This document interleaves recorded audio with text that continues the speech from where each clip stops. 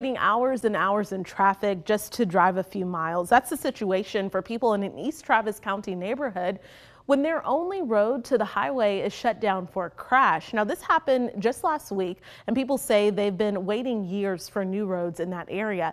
Travis County says there are plans in the works, but as Sarah Alshay found out, they are delayed.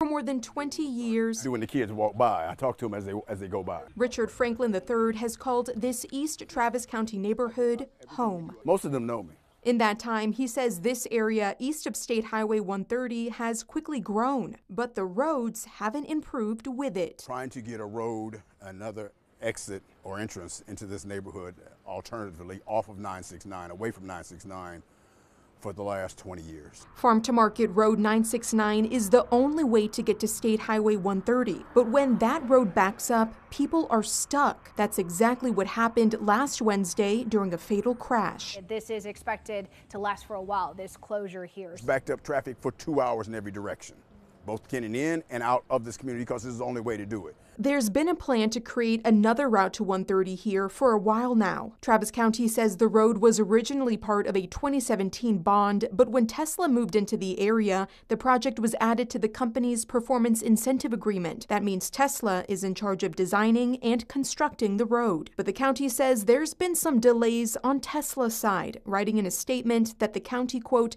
will continue to work with all interested and invested parties to make sure the community's and county's needs are met.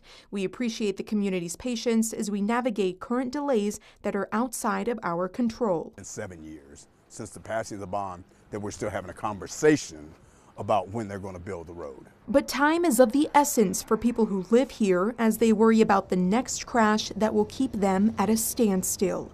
It's a way of life for us. That road is actually our lifeline to everything that happens. Sarah Alshay, KXAN News. And KXAN reached out to Tesla for comment about the project. We will update the story if we hear back. Travis County ESD 4 is in this area as well. The Austin Fire Department stations a crew there. They say the situation has not impacted their response times, but it's still considering an additional station here in the future to keep up with the growth. That's not anything that would occur in the next couple of years, but it's a long-term goal for us, and we're keeping an eye on that area just because of all the growth. And looking now on FM 973 near the Tesla Gigafactory, KXAN has spoken with residents concerned about many deadly crashes and traffic jams along that stretch of road, but crews are working to make it safer.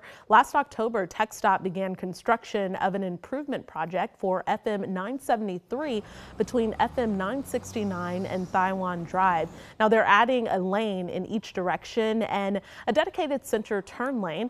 That work is projected to wrap up in January of 2026.